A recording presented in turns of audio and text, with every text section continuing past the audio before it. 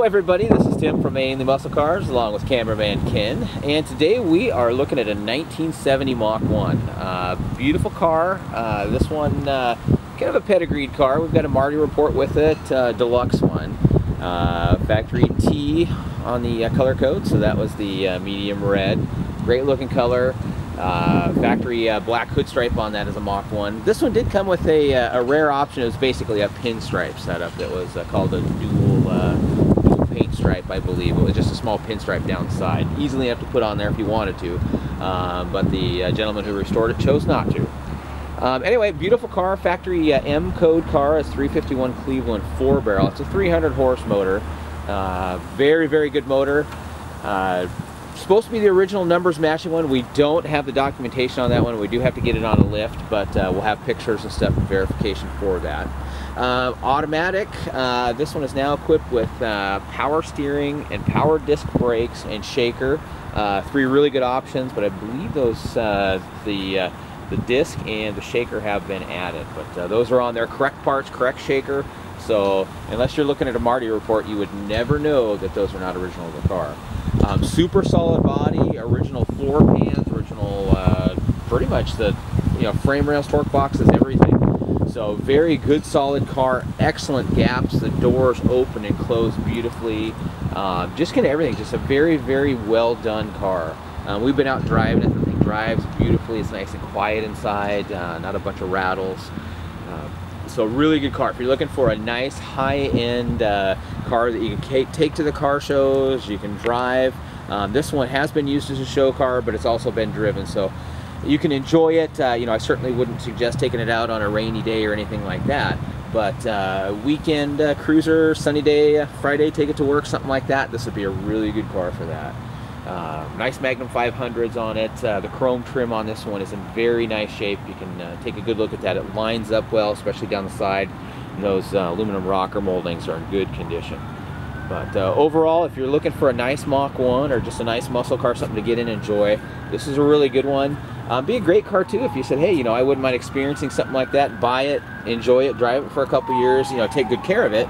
If anything, you should make a few bucks because these things market-wise are doing really well. So something you can, not too many things you can actually get a hobby and enjoy it for a couple years and then make money at the end if you decide you're done. And again, you could have a lifelong love affair with this one. That's a good one for it. So we'll jump in and take our first spin. Okay, so starting up, this thing fires up incredibly easy. Just a really good running car. We stole here a few minutes away. We're getting cars out for the big Mecum auction, so sorry, I'm in my working clothes, guys. So I'm working on cars. But good car.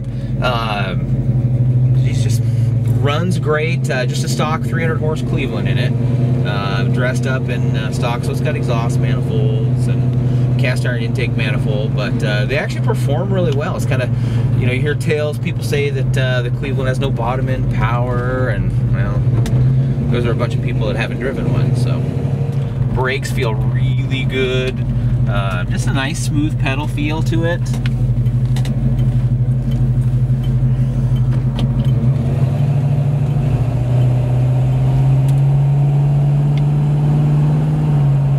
barely touch the throttle. She takes right off. So it feels like it should. You're not thinking, oh, it's a high-strung muscle car. Definitely has power to back that up, but you can easily get in and drive this one daily as is. As long as it's sunny, nice. Like I said, you wouldn't want to take this one out in the rain. You certainly could turn it into that, but worthy car just to leave the sunny day cruiser. All right, so out driving the 70 Mach 1, car drives beautifully. It just behaves like a car should. It's like a good stock muscle car. It's not high strung. It starts up easy. The brakes feel really good and linear. Steering is nice and tight. It's responsive. Being a Mach 1, it has the competition suspension, so that includes a rear sway bar, a larger front sway bar, higher rate springs. So this is the first production car, anyway, as far as the Fords went, that had that rear sway bar. So nice neutral handling car. You can actually really pitch these things into a corner much more than you could the earlier cars that didn't have that competition suspension. But nice and comfortable. It's quiet inside. Factory AM FM radio works. But yeah, all the gauges work nice. Still some of the factory equipment in here. I guess the carpet, from what we're told, is the original carpet. And there's some wear on it, but it actually presents nice. Power-wise, just we'll see what she does. So.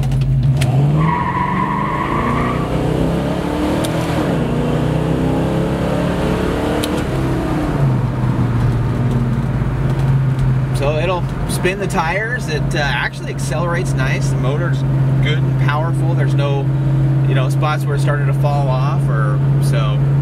Great performing car. 3.25 gear ratio is what this one calls out on the Marty report. It almost feels like it might be like a 3.5 posi in it though. We're cruising about 50, and it's a little over 2,000 RPM, so